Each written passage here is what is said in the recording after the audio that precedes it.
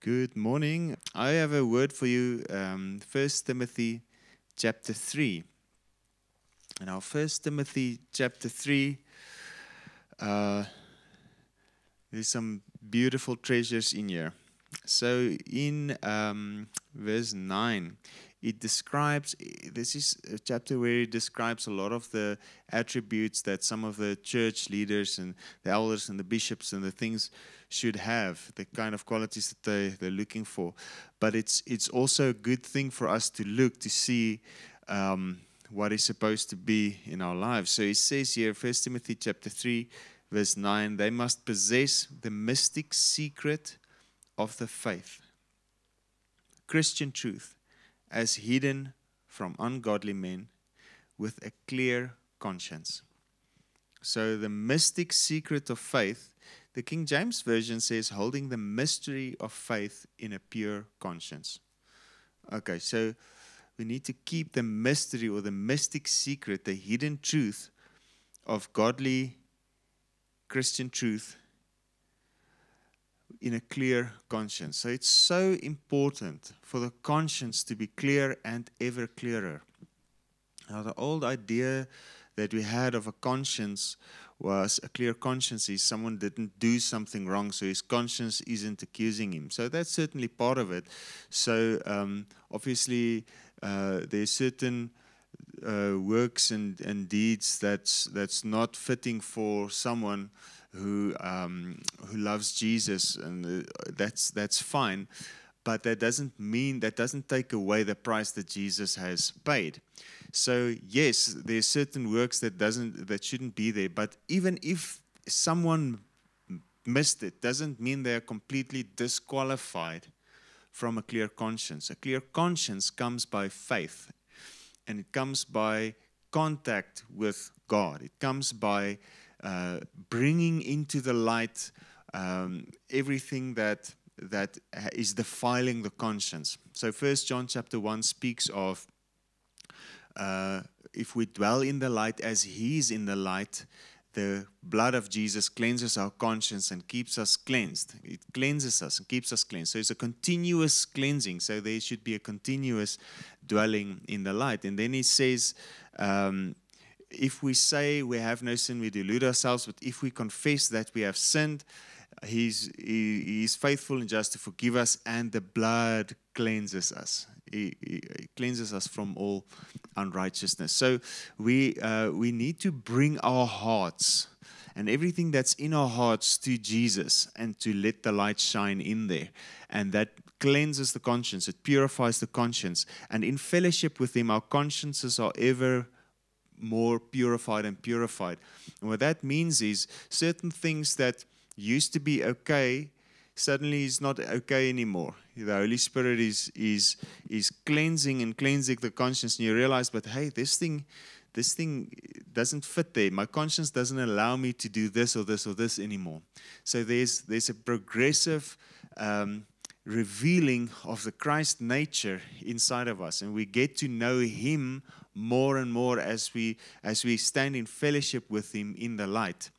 As we stand, we gaze upon His face. We look to the truth, who is the person Jesus Christ. As we look to Him, and as we have fellowship with Him in the light, and we are constantly washed in the blood of Jesus, our vision and our hearing in the Spirit becomes clearer and clearer, and our heart becomes more focused in and zoned in on knowing Him, and more of an awareness, more of a consciousness of Him, and less of a consciousness of anyone else. I heard a quote of Bill Johnson, and he said, if your heart is not aware of the love of God, it is aware of too many other things. And there's a truth in that. Our consciences are so bombarded with all kinds of things and all kinds of opinions and all kinds of ideas. Our hearts are so bombarded with everything that we've done and our own response and our own religion that's still lurking in there, and accusation and all that kind of thing. But when the blood of Jesus is preached, when the blood of Jesus comes to cleanse the heart and cleanse the conscience, and we put our trust again in the blood of Jesus, the conscience is completely cleared and continuously made even more clear, and which causes us to be more aware of Him, more aware of His love, more aware of His presence. So His presence is in a different realm, and we need to see and hear in that realm. And for us to see and hear properly in that realm, we need a clear conscience. And the only way we have a clear conscience is by the blood of Jesus, fellowship with Him in the light. So we are cleansed in the Spirit the moment we get to Jesus. But in the soul dimension, there's a constant cleansing, which is the renewal of the mind. The conscience is progressively cleansed and cleansed again and cleansed again and cleansed more and more and deeper and deeper and deeper until the awareness is only Him. All right, so it says they must possess the mystic secret of faith with a clear conscience.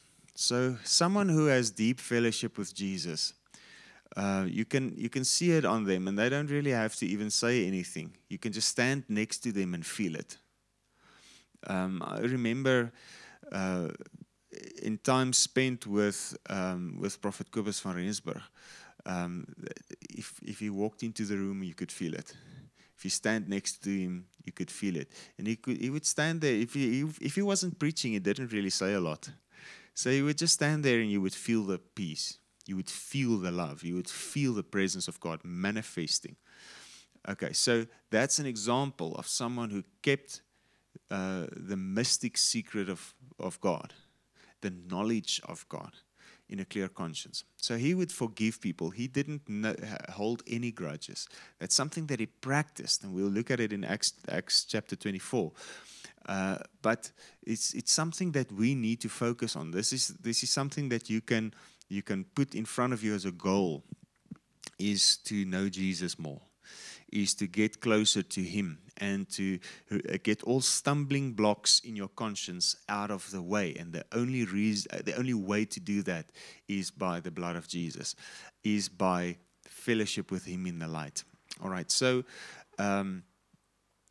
I remember the one time I was up in the prayer tower, but the first one, which was above the foyer of the church. And it was in between sessions at a conference, and I was just in the prayer tower praying between the sessions. And there were these windows, and you could look out over the landscape and over the parking area and over the property.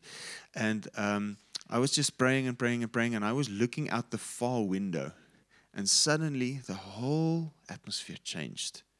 And I turned around, and Prophet Kobus walked into the prayer tower. I could feel his presence, the presence of Jesus, as Prophet Kobus walked in. As I turned around, he just stood there. So I could feel it. And this is what I'm talking about. There's a presence and a manifestation coming to us as we move deeper into relationship with Jesus. We need to hold the mystery of Christ. So there's a mystery that is only revealed in the secret place. That's only revealed by living it.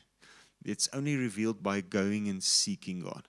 There's some mysteries that's revealed that people preach it, and it can be, it is something that Prophet Kobus taught. He said, there's a mystery that can be revealed.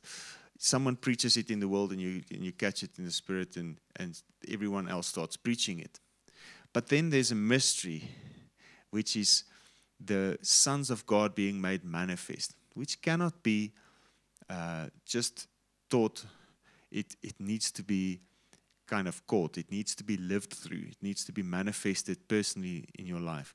And there's a place where we roll on the carpet and have goosebumps, and there's a place for that, and that's wonderful, and we laugh, and we anoint people, and there's a place for preaching and expounding the word, and there's a place for worshiping and laughing in the spirit, and it's wonderful, and to come together as saints. But there's a place where you're all alone, where you go deeper into the secret things of God, into that place, into experiences that you can only you can't describe it with words. You have to experience it to understand it. So it's a burning fire, and you go deeper into it, into the unseen. A mystic secret. So you will be kept busy if your conscience is constantly worrying about everything else. If your conscience is constantly defiled about what's this guy doing, what's that guy doing, what was what I did wrong or right, or did I say this right or wrong? Oh, no, didn't I say that? I wish I didn't say that.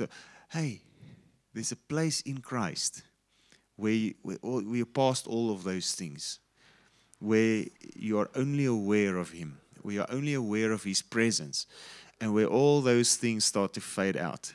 Okay, this is the place in the light, in the blood of Christ. Let your heart be washed in the blood of Christ. Okay, so it says here in verse 16, 1 Timothy 3, it says, and great and important and weighty, and we confess is the hidden truth, the mystic secret of godliness. He, God, was made visible in human flesh, justified and vindicated in the Holy Spirit. He was seen by angels, preached among the nations, believed on in the world, and taken up in glory. Okay, so this is the mystery of godliness. He says, great and important, weighty, we confess, is the hidden truth, the mystic secret of godliness. So this is it. He was made visible in human flesh. So there's so many scriptures that talk about it. John 1:18, he came to make the Father known. Colossians 1, he is the visible, is like the express image, the visible representation, same in Hebrews chapter 1. So he came to show the Father. He came to demonstrate the Father. He did signs and wonders and miracles, and he demonstrated the character of the Father. All right.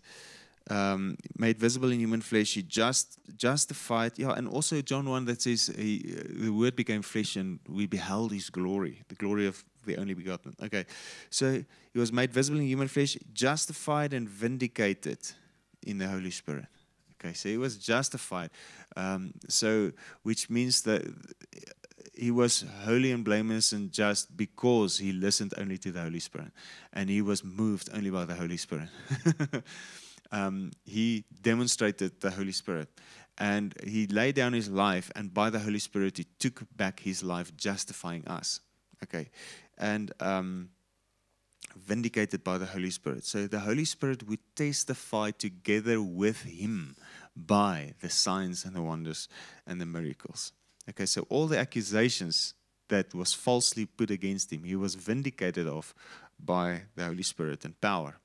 He was seen by angels. We need to understand that God dwells in an inapproachable light. So the angels never saw what He looked like. And when He came to earth, that's why the angels just burst out in singing. So glory to God in the heaven, and peace on earth and towards men in whom God is well pleased. You know, when the shepherds were in the field and the angels started singing, he was born. So they for the first time they saw Him. They saw Him in the flesh. He was seen by angels. So that's why the angels they freak out and they start singing and celebrating every time someone gets born again, because then it's the whole thing over again. God becomes visible in the flesh once more. Preached among the nations, believed on in the world, and taken up into glory. So He came on, He demonstrated, it was preached to the nations, believed on in the world, taken up into glory. He ascended, Acts chapter 1, verse 8. And the cloud received Him out of their sight. Okay, taken up into glory. So that's the mystic secret of godliness. So he says, chapter 4, verse 1, but the Holy Spirit distinctly, expressly declares that in latter times some will turn away from the faith, giving attention to deluding and seducing spirits and doctrines that demons teach. So there's doctrines of devils, doctrines of demons that's running rampant all across the world and a lot in churches. So some will turn away from the faith. So any doctrine that says you don't have to believe or you mustn't believe but you must do works is a doctrine of a demon. So verse 2 says, through the hypocrisy and pretensions of liars whose consciences are seared, cauterized, who forbid people to marry. So there's the legalism coming in, forbid people to marry and teach them to abstain from certain kinds of foods which God created to be received with thanksgiving by those who believe and have an increasingly clear knowledge of the truth. You see the increasingly clear knowledge of the truth. Okay. So people speak lies in hypocrisy, and it burns their conscience, like it sears or cauterizes their conscience. It's like, when you take a hot iron and you burn flesh. It's that's the picture that they're speaking of. It says also in the King James, speaking lies in hypocrisy, having their consciences seared with a hot iron. Okay, so then there's that hard bit, the dead bit that doesn't feel and it cannot perceive. So it's almost like people did receive the word and the calluses were removed by the circumcision of the heart, but now the conscience is seared again because people speak lies in hypocrisy. So they start teaching a certain thing and the Holy Spirit gives them a check, and then they ignore the Holy Spirit, say, no, Holy Spirit, I will teach this. Or they start doing certain things and the Holy Spirit tells them, don't do this, keep your conscience clear. And then they persist in it, thinking, it's grace, I can do it. Hey, it's the Holy Spirit speaking out of your conscience. You need to obey, because if we disobey, it's like our consciences are seared, and the voice of the Holy Spirit starts fading out. The Holy Spirit is still there, but we can't hear him because our hearts get cauterized or seared as with a hot iron. So what is the antidote to that? Well, again, Hebrews chapter 4, the word is a double-edged sword, so receive the word. James chapter 1, rooted and implanted in your heart, that contains the power to save your souls. So we need our souls to be filled with the word, with the Spirit, what the Spirit is saying. We need our consciences to be clear and clearer increasingly, so that the fellowship that we have with him increases and not decreases. What you feel is important. The reality of what you experience with him is important. Yes, we have been washed and we've been made holy in spirit the moment we got born again. But in reality, you need to experience it, and you need to experience it more. And Romans 12, verse 1 and 2 says it. We are transformed by the renewal of the mind. So when the Holy Spirit speaks, we need to listen. And we can't stay with certain ideas just because we're used to it. And if the Holy Spirit speaks, we need to let certain things go. And we need to embrace him and move deeper into this relationship with him. So if he clears your conscience even more and he speaks to you, listen and obey. Okay, so I want to go to 2 Peter chapter 1.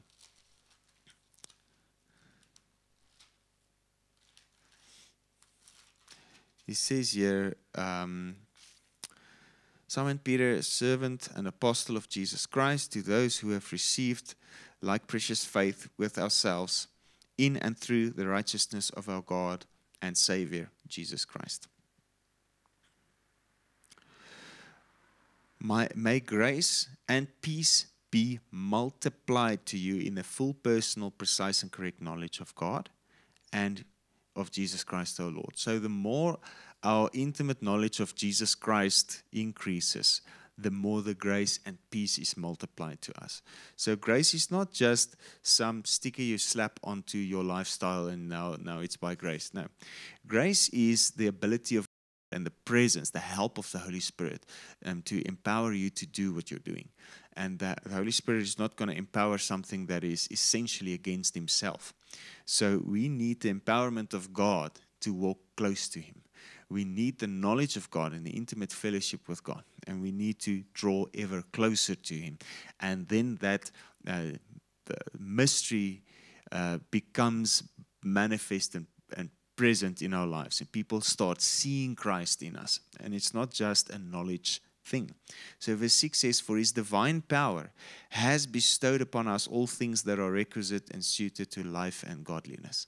So his divine power gives us this mystic secret. We hold this secret of God, the revealed truth of Christ in a clear conscience. It says here, He has given us all things that are requisite and suited to life and godliness through the full personal knowledge of Him who called us by and to His own glory and excellence. So it's calling towards Him, drawing us into Himself. It's the knowledge of Him. Verse 4, by means of these, He has bestowed on us His precious and exceeding great promises. So do you want the promises of God fulfilled in your life?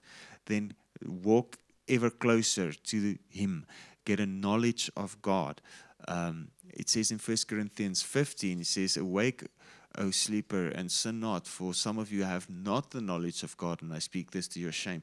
So there are certain of us in the ecclesia or the church which need to awaken to the consciousness or the awareness of His presence. There's some people who are even saved who have no fellowship with Jesus, and it is our privilege and it's our purpose to preach and to help people to step into that deeper place of fellowship with Him. And if you have no fellowship, to start experiencing some fellowship.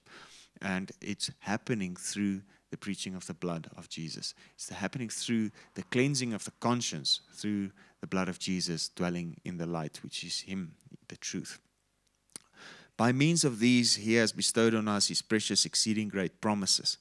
So the promises come, the fulfillment of it as we walk in the knowledge of God. Okay, so that through them you may escape by flight from the moral decay, rottenness, and corruption that is in the world because of covetousness, lust, and greed, and become sharers and partakers of the divine nature. There we go. We want to be partakers of the divine nature. Okay, he says, having escaped the corruption that is in the world through lust. And beside this, okay, let me read the whole verse 4 in the King James. He says, whereby are given unto us exceeding great and precious promises, that by these you might be partakers of the divine nature, having escaped the corruption that is in the world through lust. So, which means that through the promises and through the knowledge of God, you can actually escape the lust of the world. You can actually escape. It says in the Amplified, as if by flight. And the word says, flee from immorality, flee from these things. You can escape by flight from the moral decay, rottenness that is in the world, and become sharers of the divine nature. So, my greatest desire is to be a sharer of the divine nature. He has given His nature to us, but it's time for us to manifest it, and it's time for us to experience it. It's not good enough to just say, oh, we have it. Oh, we have grace. Oh, we have the Holy Spirit. Okay, but let's manifest it. Let's experience it. Let's show the world that we have grace. Let's show the world that we have the divine nature. Because that when the world sees the fruit, they will rush in. Okay, then it says, for this very reason, and adding your diligence to the divine promises, employ your every effort in exercising your faith. It says so in Hebrews chapter 11, verse 6. It says, without faith it is impossible to please God. God is the rewarder of them that diligently seek Him. Employ every effort in exercising your faith to develop virtue, excellence, resolution, Christian energy. Okay, so faith causes things to start manifesting. Okay, so there's an energy or a power released. And in exercising virtue, develop knowledge and intelligence. So if you exercise what's flowing, virtue means something that's flowing out. If you exercise the stuff that's flowing out of you because of the faith, develop knowledge. You know how the stuff works. You develop intelligence in the mysteries of God. Verse 6, and in exercising knowledge, develop self-control. So as you get more of the knowledge of God, He has given us not a spirit of fear, but of power, love, and a sound mind. That sound mind in different translations, also in the Afrikaans, is self-control. So we're supposed to have control over the flesh. The flesh is not supposed to control us. And in exercising self-control, develop steadfastness, patience, and endurance. And in exercising steadfastness, develop godly piety. So these are all things that happen through time and through us seeking God on purpose. All right, so and it doesn't take away anything of what He's done for us, but it is like almost like a miner that goes down into the dark places of the earth to retrieve the precious treasures that are underneath and bring it to the light. Okay, so you go, you have fellowship, you seek Him out, and you see all kinds of things in the unseen so that you can manifest it in the seen. It's already there, it's already given to you, but it needs to manifest. And it will only manifest through this relationship with Jesus. Verse 7, and in exercising godliness, develop brotherly affection. And in exercising brotherly affection, develop Christian love. So all these things are connected. So as we give our attention to knowing God, there's certain things that will start flowing out of it. And as we start practicing the gifts flowing out of us, as we start practicing the virtues of Christ starting flowing out of us on purpose, it will lead to other things being activated and flowing out of us also. All right, and it's all by the Holy Spirit, and it's all by His grace. But your attention is needed for those things to manifest. So verse 8 says, for as these qualities are yours, so it's already yours, it's already given. As these qualities are yours and increasingly abound in you, they will keep you from being idle and unfruitful unto the full personal knowledge of our Lord Jesus Christ. So we don't want to be idle. We don't want to be unfruitful. So these qualities are good. So we can give our attention to whatever the Spirit is doing, or we can worry about everything that we are doing or what everyone else is doing. We can be fully focused on knowing Jesus and knowing Him more, and He's revealing all kinds of things to us, or we can be distracted by all the other stuff on the surface. All right, now it says, whoever lacks these qualities is blind, spiritually short-sighted, seeing only what is near to him. So what he's experiencing now in the now season. So it's like your conscience is still accusing you, or you still feel guilty about this, or you still.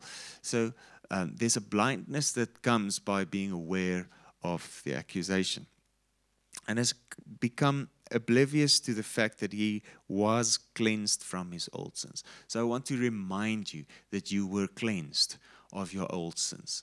Let all those accusations, all those things in your conscience that want to accuse you, let it be washed away by the blood of Jesus. Let your heart be refreshed and renewed and cleansed. I pray that you will really experience that cleansing, and that you will understand how clean you already are in Christ. Okay, that you will see what He has already done for you. Okay, so it's about manifesting what is already true in the Spirit. Okay, so Acts chapter 23. I want to just show you something in the life of Paul the Apostle. He says, Paul, gazing earnestly at the council, the Sanhedrin, said, Brethren, I have lived before God, doing my duty with a perfectly good conscience until this very day, as a citizen and a true loyal Jew. At this, the high priest Ananias ordered those who stood near him to strike him on the mouth. So the religious people will be very offended at us testifying of a clear conscience, because they would say, how can you say that you're better than us? Okay, because they actually think they're better. But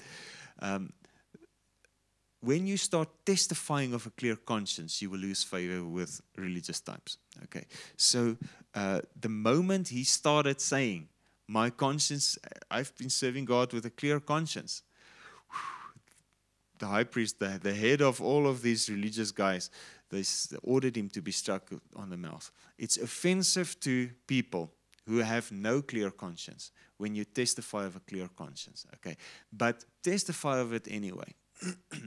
But be sure to make known to them how their consciences can be cleansed. And their consciences can be cleansed by faith in Jesus, by coming to Him in relationship, standing with him in the light, and having your heart constantly cleansed by the blood of Jesus, your conscience cleansed. Hebrews chapter 9, verse 13 and 14, the blood of Jesus cleanses our consciences from dead works and lifeless observances. So I think it's also offensive to the religious types, because if my conscience has been cleansed, it leaves no room anymore for religious activities, because I already have fellowship with God. And I think that's what's so offensive to them.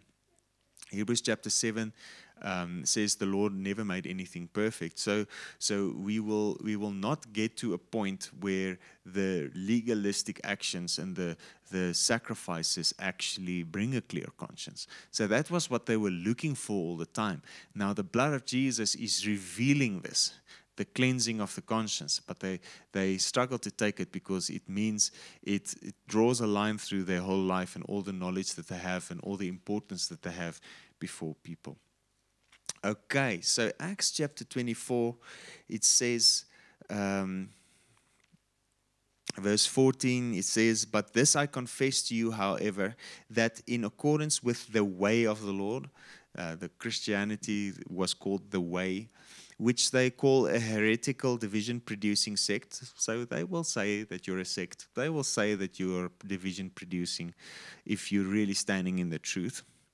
"I worship or serve God, or the God of our fathers, still persuaded of the truth and believing in and placing full confidence in everything laid down in the law and written in the prophets."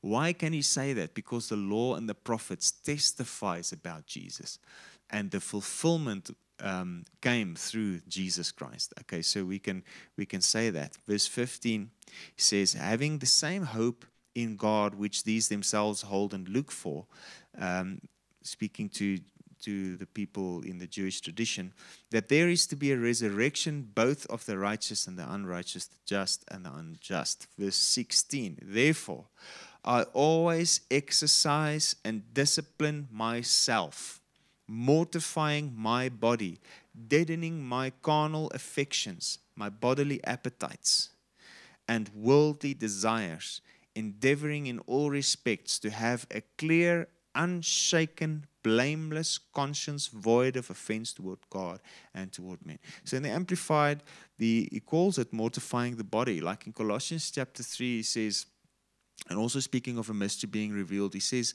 verse 1, if then you have been risen with Christ, aim at and seek the things which are above, where Christ is seated, and not on the stuff that's on the earth.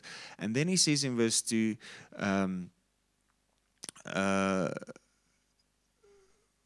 he says, "For you, as far as this world is concerned, you have died, and your new real life is hidden with Christ in God." And then he says in verse 4, "When Christ shall appear, you will appear with him in the splendor of his glory." Okay, so we seek him. Your new real life is hidden with him in God. It's a hidden mystery. So if you really want to live your real life, you need to go into that mystery. You need to reveal and bring it out for yourself. You need to experience it for yourself. You need to go into that place of unseen, that secret place, and hold the mystery of Christ revealed to you in a clear conscience. Okay, so he says, and then when Christ appears, you will appear with him in the splendor of his glory. So he appears through your life. You are hidden with him, and he appears in you. So people start seeing things of the unseen. An unseen glory start to appear on your life, and you look different, but they can't put their finger on it. And you carry something, they can't really describe it. They stand next to you and they start shaking, but they don't really know why. They sit in the seat that you just sat in, and suddenly they start shaking, and they don't understand why. It's a mystery that's being manifested. It's something that the world will not understand. Okay, so we need to go for those things. Okay, we need to really get our attention off of sin. We really need to trust that the blood of Jesus has already paid the price for sin and completely taken it out of the way for us. So stop putting your attention on sin, trying to overcome your sin, because it will only cause temptation and it will cause you to sin again. That's your awareness, so that's what you're going to do. Rather, take your attention away from it and put your attention on the light, on Jesus, on knowing Him, trusting that your sins are already forgiven. Okay, bring your heart to Him. Let the light shine in. And let all the stuff that's accusing your conscience just be taken out and destroyed by the light. Let the blood of Jesus just cleanse you. Let the mercy of God, the message of His blood, the message of His forgiveness wash over you. Ephesians 5, the washing of the water by the word. And you have a cleansed conscience and an increasingly clean conscience. So you go into the deeper things. And then he says, Colossians chapter 3, verse 5, he says, so kill the evil desires lurking in your members. So he says in Acts chapter 24, he says, I always exercise and discipline myself, mortifying my body, deadening my carnal affections. How does he do it? By being focused on the glory, by going into the secret place. My new real life is hidden with Christ in God. And when Christ appears, I will appear with Him in the splendor of His glory. So if I'm focused on knowing Jesus, then Jesus is manifesting through me. And there's not even an awareness of the sin, because the conscience has been cleansed by the blood of Jesus. All right. So we mortify our body, but we do it by being focused on the blood of Jesus. Deadening the carnal affections by turning away from it and entering into that place where we are aware of God. Bodily appetites, worldly desires, endeavoring in all respects to have a clear, unshaken conscience, void of offense toward God and man. So we need to get rid of offenses. If someone has offended you, get rid of it, because it will destroy your life. It will cause your conscience to be aware of things that is not of God, and it will cause you to not see and hear properly. The law and judgment of the law covers, but the anointing reveals. So if you want to see, we need to focus on the anointing. We need to look in the face of Jesus Christ. So we need to look away from all the distractions. So offense is a distraction. Offense is judgment. Offense is law. If I'm offended with someone but I'm preaching grace, I'm mixing law with grace. So I need the offense that's in my heart towards other people. I need to get that offense out of the way. How do I do that? The light of God, the blood of Jesus, looking into His face, being transformed into His very own image, 2 Corinthians 3 verse 18. So I behold Him and I'm transformed. So Jesus is not offended. So if I behold Him, I will not be offended. He even said, forgive them, they don't know what they do. All these people that crucified Him, that drove the nails through His hands and through His feet, He forgave them. So we need to get this. Offense is not your friend. Offense will cauterize your conscience. It's speaking lies, in hypocrisy, searing your own conscience. Okay, so don't keep grudges. Don't hold grudges. Forgive people. Forgive people. Even if you are right, forgive them. Even if they are right, forgive them. Doesn't matter who's right.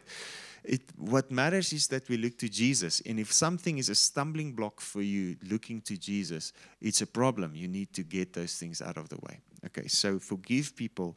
Don't walk in offense. Don't be actively causing offenses towards people. But somewhere, someone will cause offense. Don't take it. Just because someone gives the offense, don't take it. Just dismiss it and go on.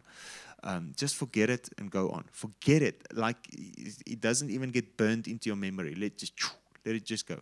The blood of Jesus removes other people's offenses and it removes my offenses. I want my conscience to be void of offense. I don't want their offenses or my offenses to be in my awareness. I don't want to walk around with judgment towards you.